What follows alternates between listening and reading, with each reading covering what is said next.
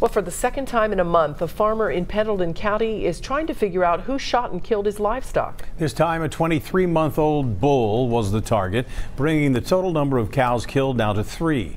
Brad Underwood reports tonight from Falmouth. As these cattle graze in the sun, Marvin Dawson wonders why someone would shoot and kill his only bull. I think there's something wrong with it myself, but that's just my opinion. Last week, Dawson came back to the farm after buying sawdust and found the 23-month-old shorthorn in the field. I went over to the barn to get the tractor and stuff so we could unload the sawdust, and I seen him laying right down there dead, and I knew he was dead. But it wasn't alarming for Dawson. Sometimes cattle just die. We ate supper, and I said, well, I got to go drag him out because it's supposed to rain tonight. And I went down there, and that's when I noticed that he'd been shot. Where was he shot? Kind of in the right eye there. It was a headshot. A headshot, similar to kill shots fired at show cattle just a few weeks ago in Butler, less than 10 miles away.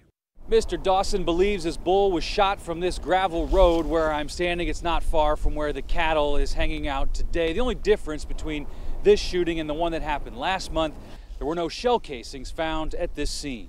KSP did recover a shell casing from the Butler shooting where 2 of 13-year-old Kylie Klein's show cattle were shot and killed. It takes a special person to do something like that, I think.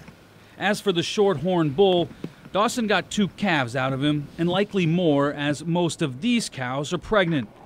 The bull's value is about $2,500, making the murder a Class C felony. As for Dawson, he's moving on. I went yesterday and looked at another one. I'm going to have one. You know, if I'm going to keep the cows and keep raising calves, I'm going to have another bull.